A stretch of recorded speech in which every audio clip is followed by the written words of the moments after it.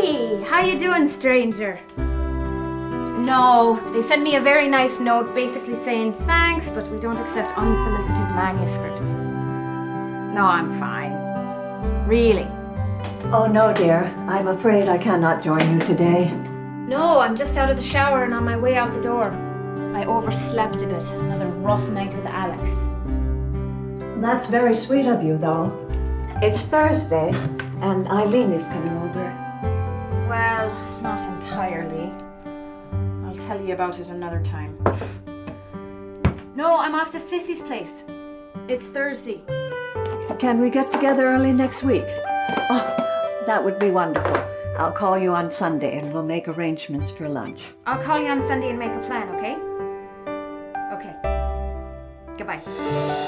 Oh, no, Astrid is fine, completely in remission. Not to worry. Thank you. Goodbye. I am looking for a mirror for my love to hold up, so you can see what's beautiful to me. The hopes and fears, the awesome dreams, the open tears, the flaws, the sleep. Hello? Alex, I don't want to do this right now. I told you I'll meet you after work tonight. Can't this wait? No, I can't. I'm on my way to Sissy's. I'll see you tonight. Goodbye. For my love.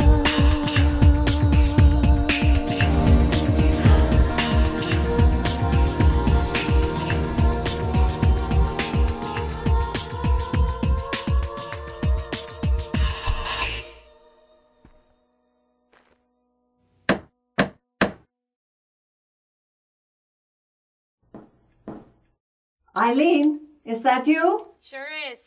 I'm not opening this door until... I have the manor wafers. Where are they? Right here. Oh. Now you may enter.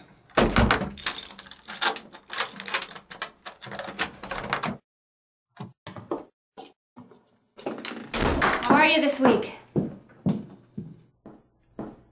I thought of you when I saw the footage of that storm in Skagen. Is that how you say it? Close enough. And aren't you sweet? Nothing to worry about, though. Astrid has a way of being in Italy or somewhere exotic like that when something happens at home. Or even when something happens 150 miles from home. What's the matter, dear? Not a thing. Why do you ask? Young lady, I may be blind, but I can see right through you. I hear it in your voice. Ah. Well then. It's not a big thing. Alex and I had a bit of a row last night. Guess I'm a little unsettled. I see.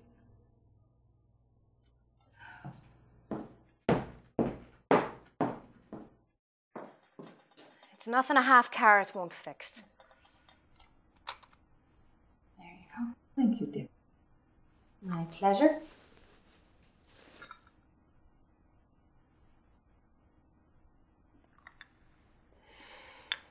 Where do you want to start today? I suppose we should do the bills, eh? If you insist. Did you bring people this time? I did not. Oh. I brought entertainment now. Guilty pleasures, both.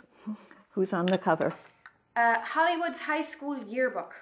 Well, that's not very helpful, but do read on.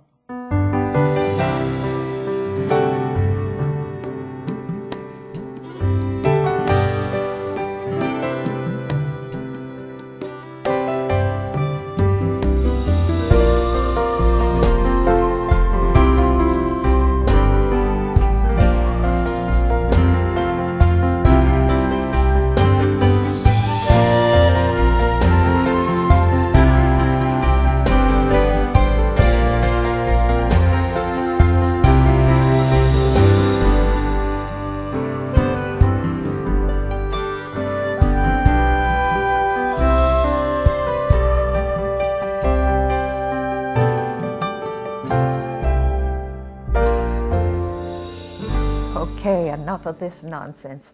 Let's get to the good stuff, if there is any. Well, Sissy, there is something here with a Copenhagen postmark, but... In that case, not another word from you that isn't my dearest Sissy. I live for my sister's letters. I know.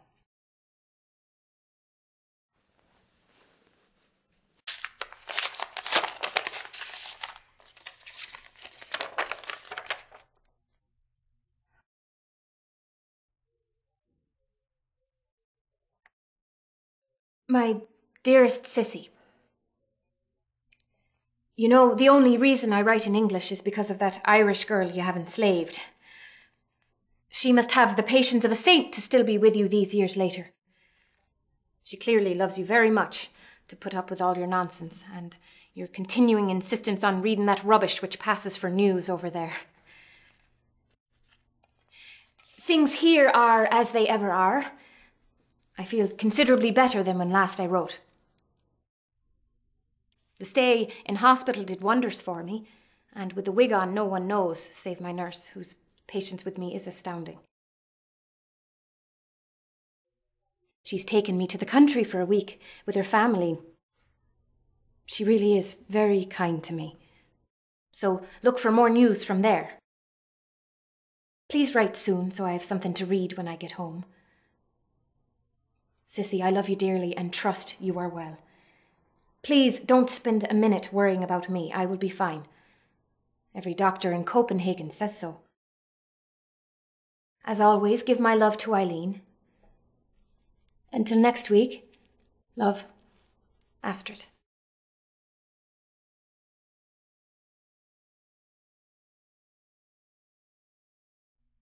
Well, Sissy, I have to head to work now.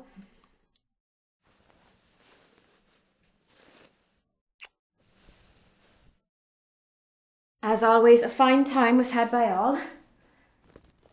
I will see you next Thursday. Unless someone publishes my novel this week. I will see you next week.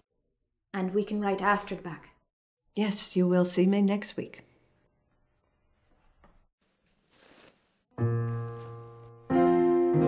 Thank you again for everything. You take such good care of me. My pleasure. Ta, Sissy.